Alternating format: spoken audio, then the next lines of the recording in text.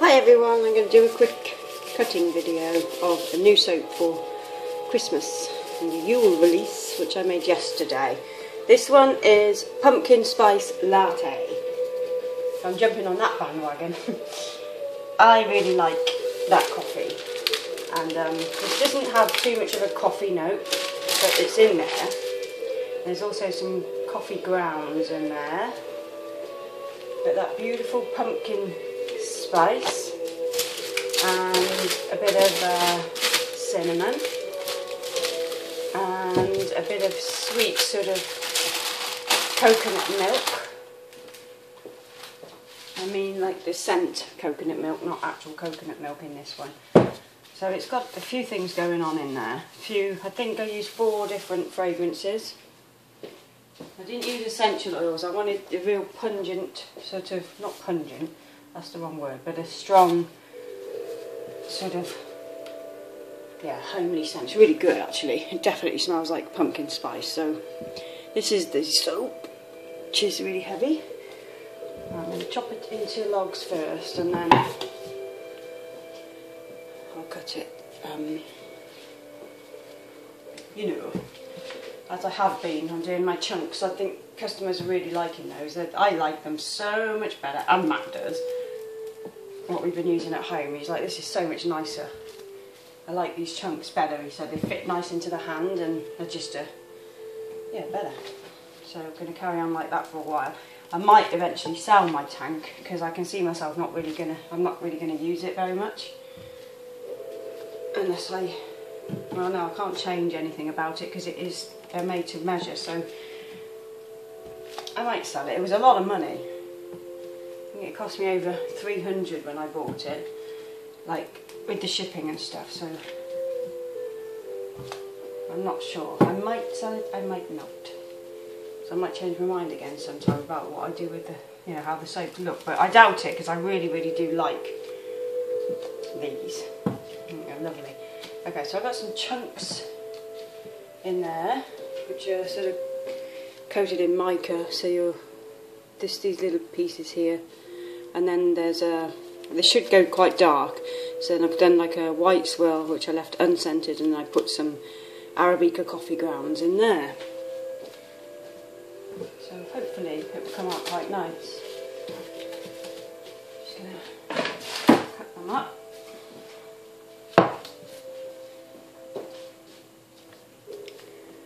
It's a real sunny morning today. We're going to go back home and walk the dog in a second. She's been lazy today. She's gone back to sleep. Which is good because it'll give Matt a break while I'm out. She's with me 24/7, so, well, in the week she is. So he's got it this morning, so it's nice if she's easy. Let's get these little chunks made. So these are just my end cut. I leave all these as they are now. I just sort of trim my edges, like chamfer all the edges, and then I just leave them as they are. I don't trim off all the, you know, the bits that have been patterned by the paper on the side. I just leave them. I just like the way they are. There's only like the 2 end pieces that have those side bits, if you see what I mean. It's just where the paper is sat in the mould and the 2 ends have sat next to the paper. I usually trim all those ends off, but I'm not doing that anymore. Life's too short. Plus, I like that rustic look anyway. I don't really like too much perfection, unless perfection is done perfectly, if you see what I mean. Nice with some chunks in there. I did like a star sort of pattern on the top, but how well it's come out I'm not sure. I did sort of flick it all around a bit, as you can see on the top there. Okie dokie. Next one.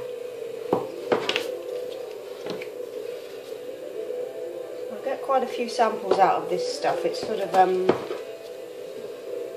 enough in each batch. So is. Goodness sake. So, yeah, out of each one I get quite a few samples, but I'm not just doing like 3 or 4 or 5 soaps anymore per release. I'm doing quite a few more.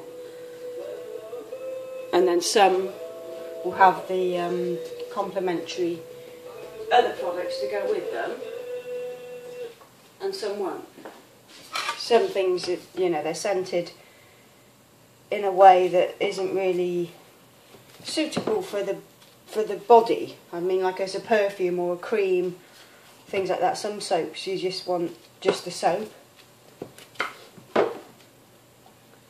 If it's unusual or it's got like a smoky edge, I mean, you know, I think the soaps are nice when they smell sort of smoky or like clove and things like that, like a strong sort of scent. But I don't think you want to coat your body in that sort of a smell. So I make a few soaps which are just a little bit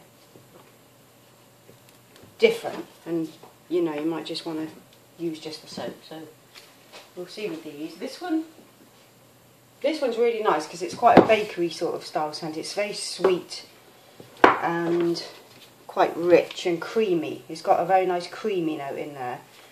So this one would be quite nice. It's kind of a foodie scent. Without that, you know, there's sort of a hint of the coffee, but it's sort of taken over by the cream and then the cinnamon cream and, you know, other scents in there that just aren't so strong. So this would be alright as a different product. I think it's things like mint. Like, I don't mind a mint hand cream or something like that, but I don't want mint. I don't really want to smell like mint, you know. So I don't really do body scrubs and body creams with peppermint, really.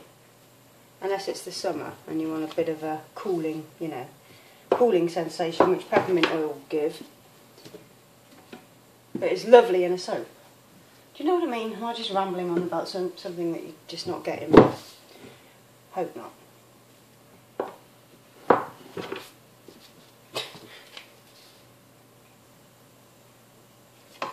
I'm just trying to think of other things. Like tea tree. That's another one. Like, I like tea tree soaps. I'm not really a massive tea tree fan, but I'd use a tea tree soap. But I wouldn't want a tea tree body lotion. See what I mean? That's what I mean, that sort of thing. So there'll be some soaps which are just soaps, and some soaps which have other products to correspond with the scent. So we shall see. I've done a peppermint hot cocoa, which is really nice, and because it's got such a lovely chocolatey scent to it, as well as the mint, that might be okay as a scrub. But I'm not sure, you know, as a perfume or as a body cream, I'm not sure it would work. So I'll show you that one in a second. It's a lovely, it came out really nice. I did a sort of very dark chocolate brown, which the fragrance discoloured anyway. So I mixed in some peppermint oil and stuff like that.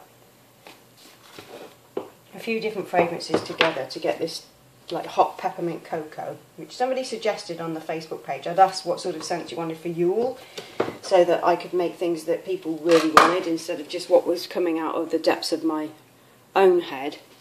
And I got some really good suggestions. So the hot peppermint cocoa was one that just sort of sprung out at me straight away. I thought, that's a really good idea. I love scents like that.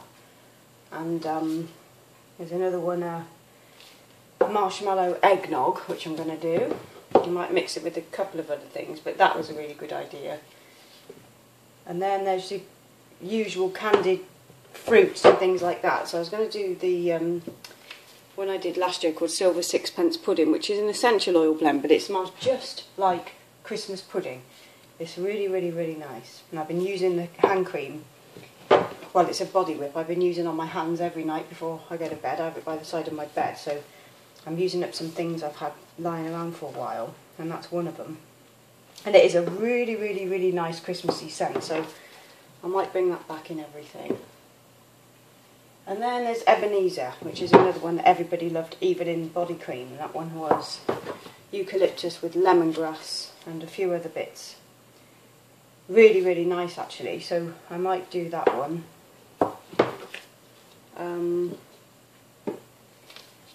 In everything again, apart from aromatic oil. Unless, if I'm talking to my customers in this video, if you use the aromatic oil in your bath, then it's really great. I use a lot in my bath. If you have like sample vials as well that you've got from me or other suppliers, if you don't want to wear them as a perfume, use them in the bath. Just tip the whole thing in the bath and it'll give you a, you know, they're diluted in a carrier. So that's what I do. I have so many like bee pal scents and things like that. So if you want to use them up, just shove them in the bath. So that's what I do with my own oils. I sort of use them as bath oils and they're really good. I've got Coven on the go at the moment, and some from summer, like Ethereal Seas. I've got Inches Lane, because Inches Lane is a really nice scent for this time of year, because you get flu and things like that, and you feel cold, and it's just a really nice one. So that's what I do with my little sample vials that I get from other companies if I don't want to use them as perfume. Put them in the bath. Okay, so there's Pumpkin Spice Latte. I've got to trim it up and stamp it now. So there you go. I will be back. I don't know when, but I'll be back. Okay, bye.